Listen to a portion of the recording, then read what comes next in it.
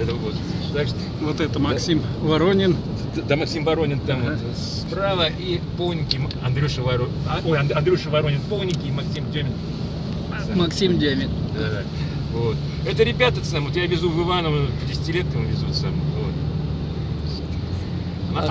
А 9 ноября у меня вот Иван играет на первенстве Нижегородской области под 15-леткам. Он единственный в области, кто вошел в основной состав турнира. Остальные нижегородцы пробиваются туда, упорно будут пробиваться. Хотя там у них вроде и база побольше, там и теннис-парк сейчас. База такая появилась у нас, слава богу. Вот слава богу, что в том году вот открылся в декабре теннис-парк. И мы имеем возможность как бы ездить в Нижний Новгород на турнир. Для меня, потому что Иваново и Нижний Новгород, потому что эти поездки экономически, они для нам выгодны. Мы провинции, вот. А как вас полное имя, отчество? Мое полное имя Юрий Александрович Уточкин. Уточкин? Уточкин. О, Уточкин, ага. Ну вот. И вот какой у вас самый ученик, который больше всего достиг каких результатов? Вот Иван Абрамов, у меня вот мальчишка, вот. 11 лет ему, ага. 23 февраля он родился, 23-го ему исполнится 12 на следующий год. Ага. Вот. У него успехи неплохие, да? За 4 года стать первой ракеткой Нижегородской области. Он играет по игре, вот это в 30-ке по России, это он 100% он играет. Потому что он и с Донцовым играет как бы на равных. Он играет на равных, но опыт и опыт сын ошибок трудный. Вот, если вот придет этот опыт, вот, а я думаю, он сейчас уже приходит, он взрослых, он любит играть, вот, кто старше, там все прочее. Он их обыгрывает, прямо, он рвет, можно сказать. Ну а вот этот на Европе играет мальчик. А мальчик Тимофей Скатов, да.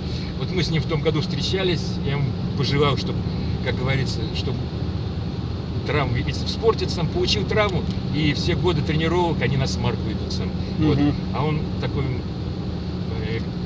не знаю, посмотрел его по видео, есть моменты, где надо доработать подачи там и в ударах, завершающих таких.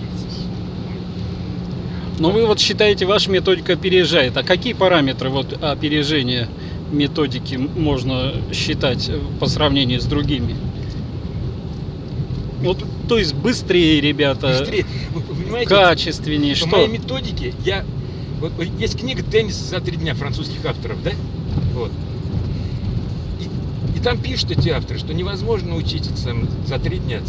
Я обучаю за 3 дня теннису.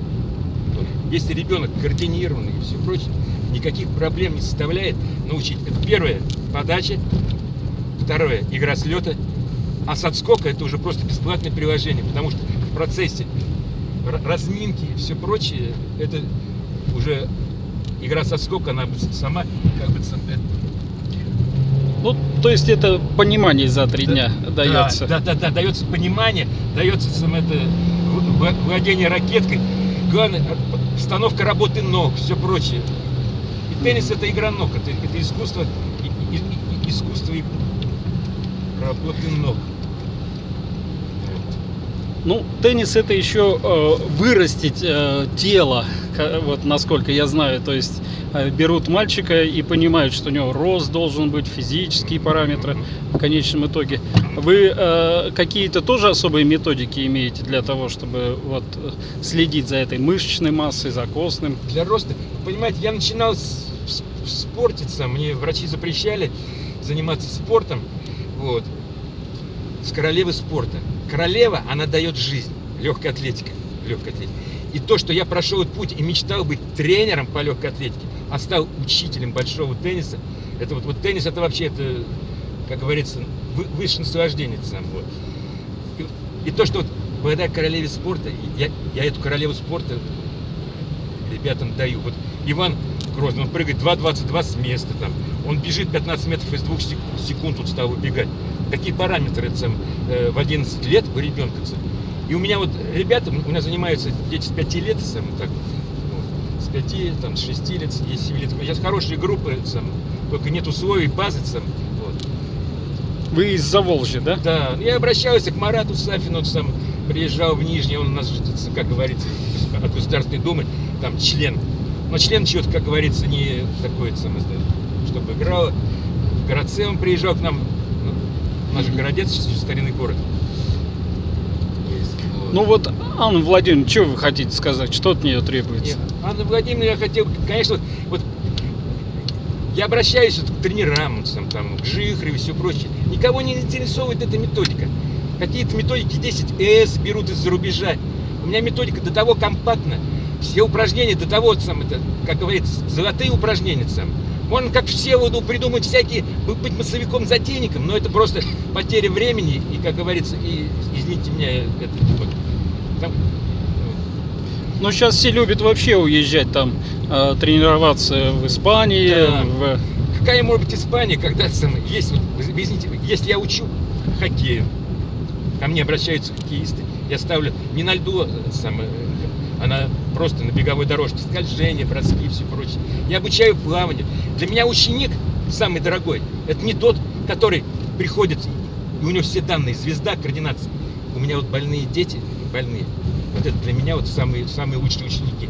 Потому что я на этом материале нарабатываю свой опыт. У меня девчонка вот с Нижнего Новгорода, у нее один глаз не видел, она прозрела. Она прозрела. О, да. вот так. У нее стал видеть глаз. Я могу дать почитать, да, вот сейчас. У меня там есть. Видите, я могу, когда я вас высажу, я вам покажу. Что почитать? Ну вот.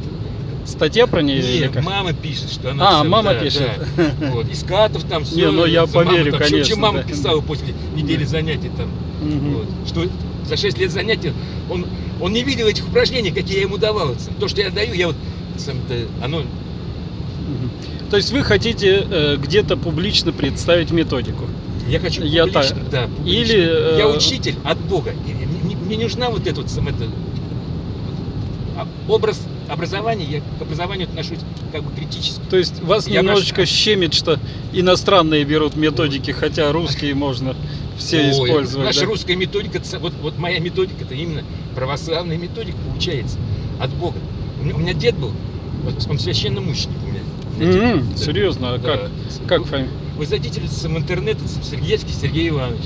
Как? Сергеевский Сергей Иванович. Никола Погост. Ага. И вы прочитаете про моего деда. Вот.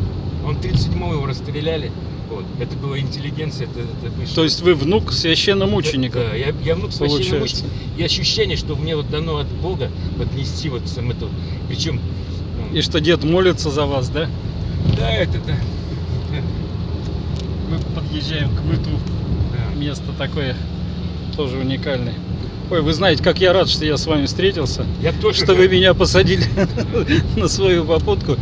Вот, я постараюсь что-нибудь сделать. Да. Я хочу понимания со стороны вот это. У нас в России эти академии, они просто как бы... Ну, есть вот, я смотрю, там занимаются в Академии Островского, там все прочее. Вот, есть некоторые школы, но, извините меня, а где методика, которая позволяет за 4 года вырасти вот такого вот самого ученика, который позволяет запускать в космос детей вот типа Скатова и все прочее. Понимаете? Да, где? Да. Ведь это надо ребенка запустить. Вот. А на какие средства вы живете? У меня зарплата 4000 рублей. Вы можете представить, зарплата. Я самый низкооплачиваемый тренер, но самый высокооплачиваемый специалист. Понимаете? Я в Переславле вот занималась, тут с Арзуманяном мальчишку приглашал. А кто вам эту зарплату дает? МБУ Заволжский ФОК это самое. То есть при ФОКе вы занимаетесь? Да, потому что в России принято унижать человека это самое. Истина, она в вине людей перед человеком. Ух ты, как вы красиво сказали. Если бы у меня не было своей философии, моей философии, я бы не был учителем, понимаете? Поэтому